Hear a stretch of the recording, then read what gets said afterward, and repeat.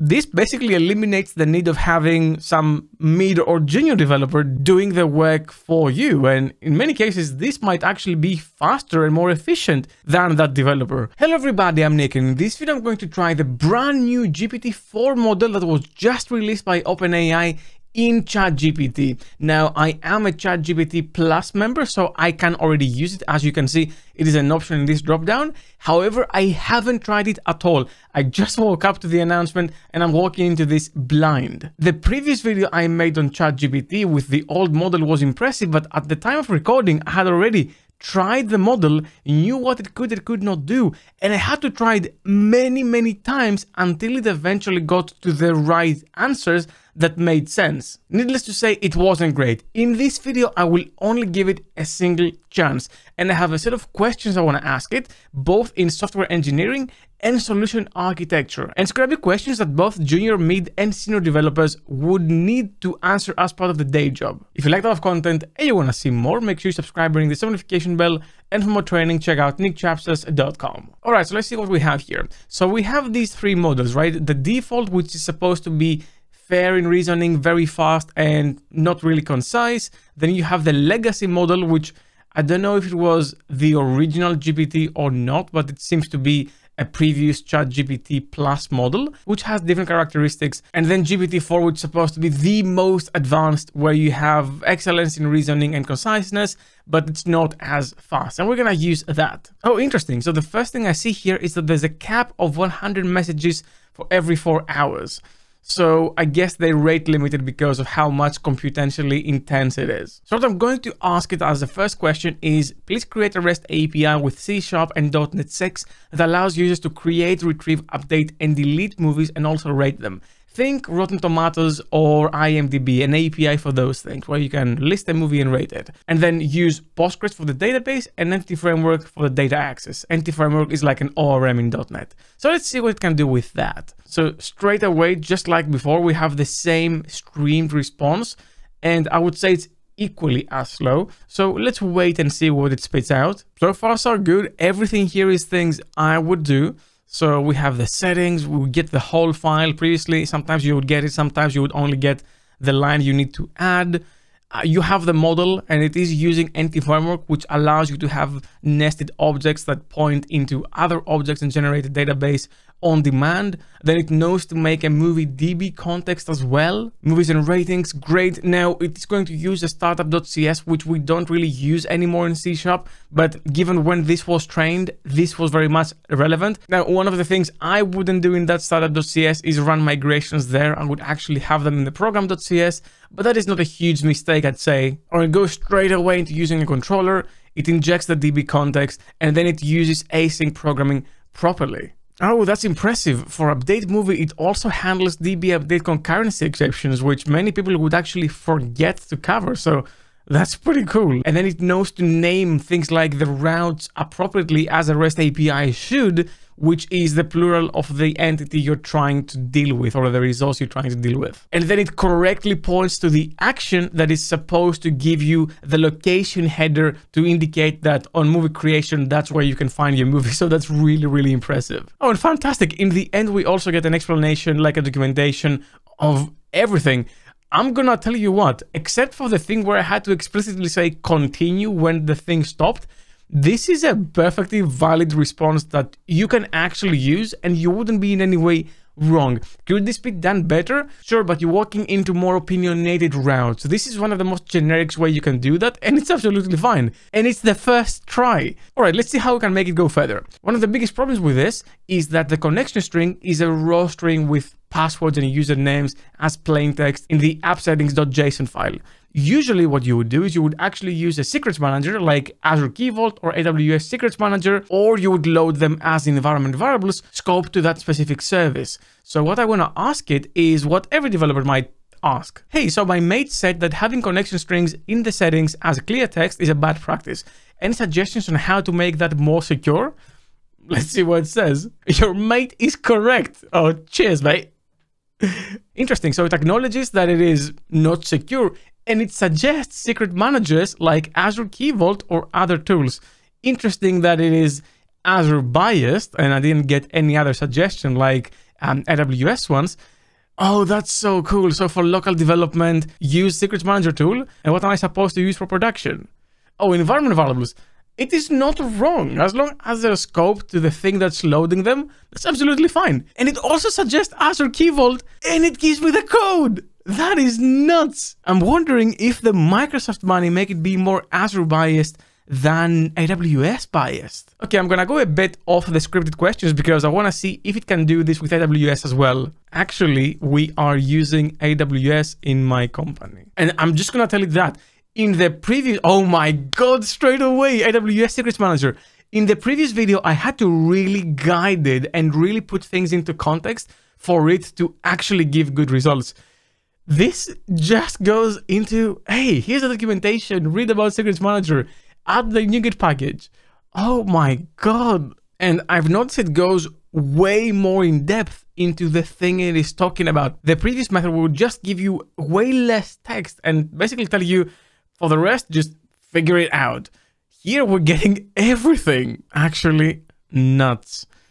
I have no words. Jesus, the detail it goes into, even Windows specific and then I guess Linux or Mac specific settings. Like, these are right things. If I copy this, it will take me to my credentials file for AWS. This is nuts. Okay, what if I want integration tests? Write integration tests for the API using the web application factory. Let's just see some tests. The reason why I'm so excited about this is this will save me so much time. There is so much code I and many developers I'm sure have to write that is like this, that to a degree is roughly the same, but not exactly the same.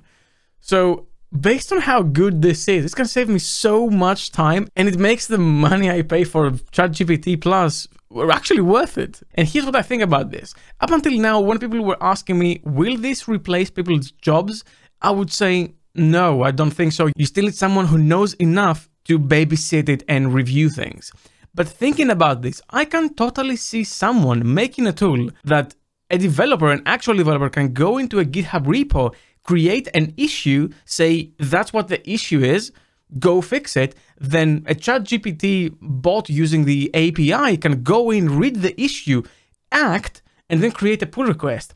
And then it's just the developer reviewing the pull request and ChatGPT fixing it automatically as you go. This basically eliminates the need of having some mid or junior developer doing the work for you. And in many cases, this might actually be faster and more efficient than that developer. So I'm a bit skeptical and scared. Okay, everything it said in principle here is correct. I'm pretty sure I can ask it to say, add more tests, and it can do that for me. Now, would I validate here for headers like this specific header?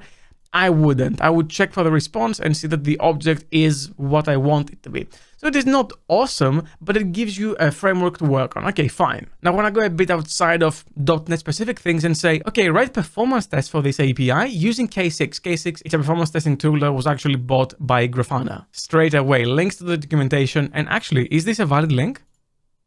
It is a valid link. That is so cool. Yep, that looks like exactly how a K6 project looks like, how a file looks like. It even ramps up to virtual users slowly. I didn't give it any instructions, so this is more of a load test where you gradually go into your normal load, maintain 20 virtual users, then stay there for a minute and then go lower and then go all the way down.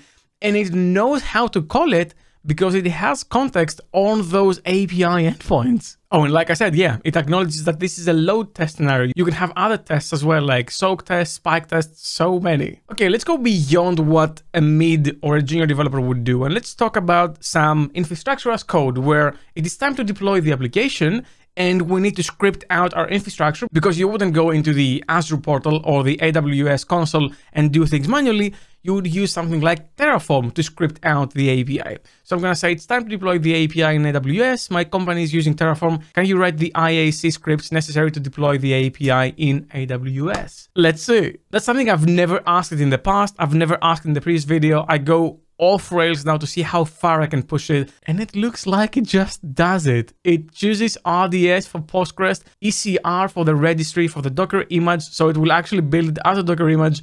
and elastic container service, which is the things I have used in the past to run such APIs. It even keeps the context, allow inbound traffic for the movie API. Oh, and it's also going to use Fargate, which is an excellent option for something like this. These are all valid environment variables. That is nuts. And it gets the connection string as an environment variable for the container, which is a decent approach. Now, are there better ones? Sure, you can use Azure Secrets Manager, and then the value here would be the key of the secret in Secrets Manager, so we can actually ask it to improve on this. But I'm not going to do that because I'm sure it will do it. And even this is not a bad approach, especially if you use the right access policies. But what I'm really curious to do is I'm going to tell it, here's the thing. My manager said this needs to handle 10,000 requests per second. Is this good enough?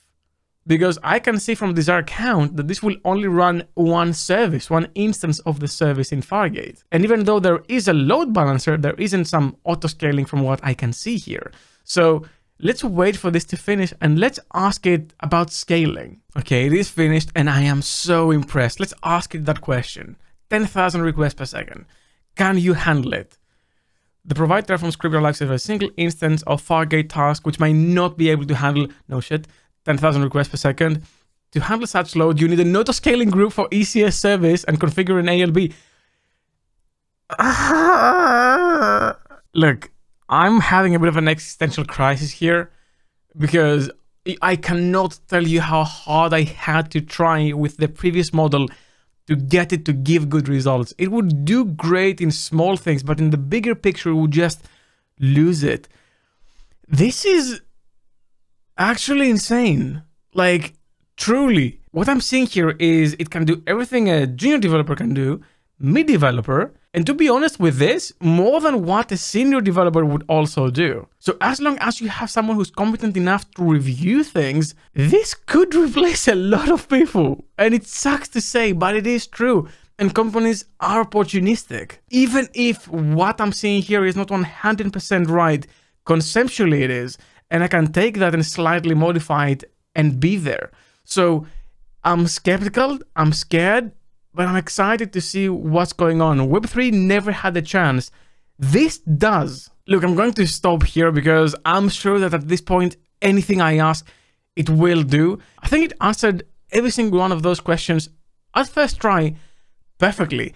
Definitely way better than the previous model. So I'm just going to leave this here and ask you a question. What do you think about this? Like, really? Because ChatGPT was one thing, but this is a whole different beast. Well, that's all I had for you for this video. Thank you very much for watching. And as always, keep coding.